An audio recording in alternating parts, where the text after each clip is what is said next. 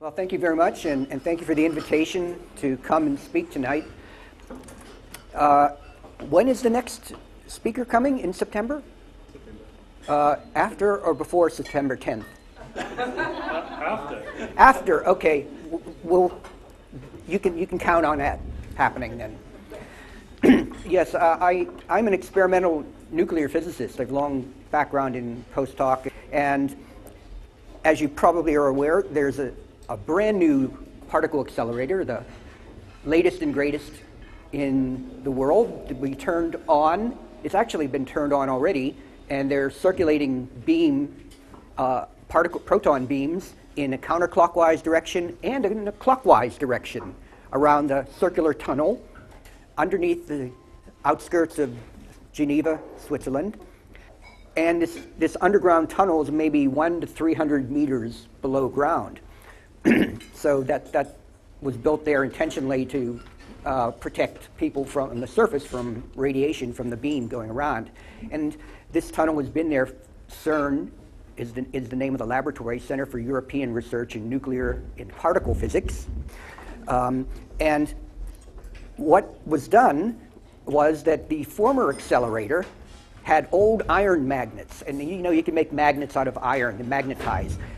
What is new about the Large Hadron Collider, and we'll talk about what that means, is that the magnets have been replaced with superconducting magnets, meaning they essentially carry no electric current, but they have very strong magnetic fields. So you're able to bend a heavy particle like a proton and accelerate it to very high energies. And that's the breakthrough in the technology.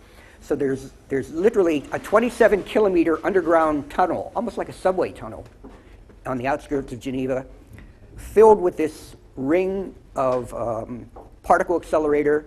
It's evacuated, the air is pumped out, and the magnets are chilled. And as I said, we've just had our first beams, proton beams, that's the royal we, because I'm here in New Zealand, circulating, starting to go in both directions. We're about 1/8 of the way around in each direction. And every week we're going to be moving farther and farther clockwise and counterclockwise. And why that's important is that when you have a colliding accelerator, a collider for the shorthanded terms, you get much more energy in your collision. And if you get much more energy, you remember your Albert Einstein, E equals mc squared. So if you get a lot more energy in a head-on collision of two beams of protons, you get a lot more mc squared. You get a lot more mass that's able to be produced. So you get lots more particles flying out. And why is it important to see lots of particles fly out? Because particles interact with each other. They exert forces on each other. And by observing the pattern of the particles that are produced when two protons collide head-on, we can deduce something about the forces that must have existed to produce that observed pattern of particles.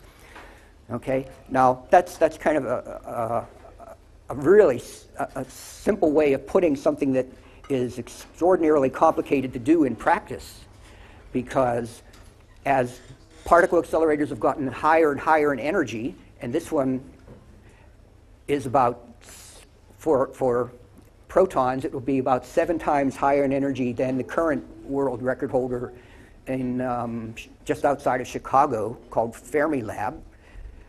This one will be about 7 times higher. And in order to collect all these particles that get created from the E equals mc squared, where the E comes from the beam energy, the kinetic energy, the energy of motion of the protons colliding with each other, you need absolutely huge particle radiation detectors. And you can think of the detectors in which, and specifically the group in which New Zealand is involved, is called the Compact Muon Solenoid Group, or CMS. All right? So New Zealand is involved in a group called CMS detector.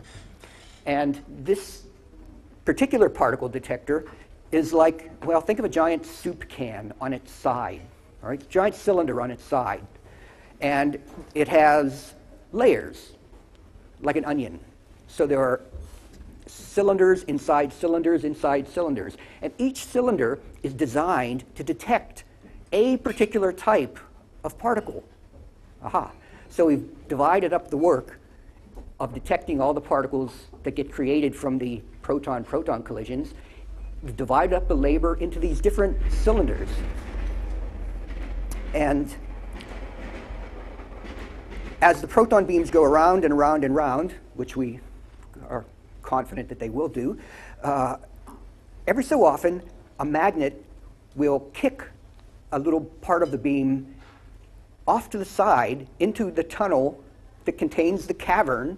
It enters the cavern that holds the giant CMS detector. And this is a detector, this is a giant cylinder which is something like the diameter is maybe 15 meters, and it's about, the length of the can is about 22 to 25 meters, and it gets even longer when you add on all the vacuum equipment and secondary equipment. But the most important thing that I remembered when I first looked at this detector was that I was overwhelmed and overpowered. My heart started pounding. I mean, sorry to interrupt that, but my heart started pounding because it was so intimidating. You're standing next to something that weighs approximately 13,000 tons of iron and electronics and heavy detectors and big iron foot pieces that hold it in place. 13,000 tons held together by something that looks incredibly flimsy, these little feet that hold it up. And it's excruciatingly terrifying the first time you look at it. So what the CMS was is this huge collaboration of, oh gee, the numbers change all the time, but there were 38 countries involved for our collaboration, almost 3,000 physicists and engineers, 183 different universities or research institutes in those 38 countries. And it's hard, you might think, how do you keep up with all this? Well, sometimes, as my wife will tell you, I'll sit up at night and they'll have a meeting in Geneva, and I'll sit at home with my PC and I'll log into the High Energy Particle Physics Network, which is at Caltech in Pasadena, and little windows will pop up on the screen. And there will be Ferenc sitting in Budapest, and there will be me sitting in Auckland, and there will be Dong-hee sitting in Seoul, and there will be what's his name in Lyon, and there will be people in Geneva. So you've got all this entire, and that's just for the Eastern meeting for my group, for my particular subgroup. The Western group meets during the day, and then you get later in the day when we're in bed, and they get Boston, and they get Los Angeles, and Berkeley, and Hawaii, and it's just amazing to keep in touch like that.